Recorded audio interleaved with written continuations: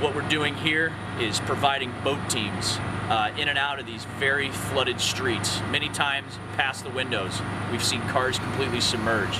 These people need a way out. We're on Zodiac boats with outboard engines, and we're making access into these neighborhoods to treat, assess, and evacuate as many people as possible. And we've been doing it day in and day out, and we'll do it as long as we're needed. These guys are here to work.